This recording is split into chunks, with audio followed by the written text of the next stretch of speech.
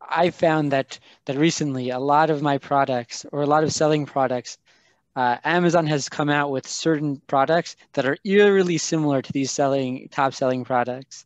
And I personally found Wow. that it very well could be that Amazon is looking into some of the data. I don't know if it's necessarily my data specifically, but the general data of products, top tier products, and Yeah. coming out with their own. Yeah. Do you do private label yourself, or are you? Uh, I'm in the beginning of private label. These are name brands. I don't want to say them quite Okay. yet, but Yeah. No. So let's see. Yeah, Amazon's private label is a threat, but that in the at the end, a lot of the data. I'm not as paranoid about Amazon reading our mhm, data because I also can read a lot of Amazon yeah. data. You can use a lot of tools. I provide one, but there's a lot of tools to like really understand data, enough data to make decisions, enough to be like, okay, here's this branded product. It's super expensive. I know that we can establish a private label that just beats it. And that does happen. And so I'm not worried about Amazon's data as like a super competitive advantage.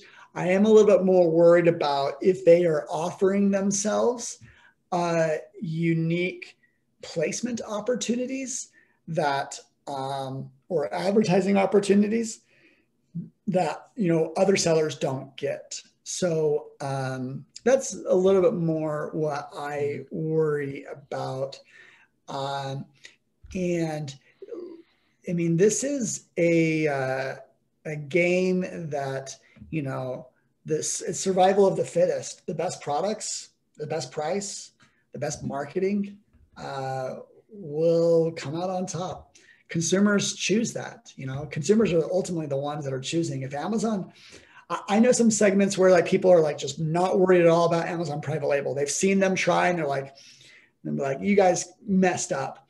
But there's other segments where like they nail it. For example, batteries. Amazon's basics and batteries, they're just beating everyone and beating them in price and value.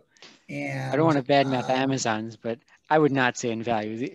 They go out pretty quickly. They're not like Duracell or the other brands. okay, then And they'll get bad reviews for that. Duracell, please feel free to send us some money.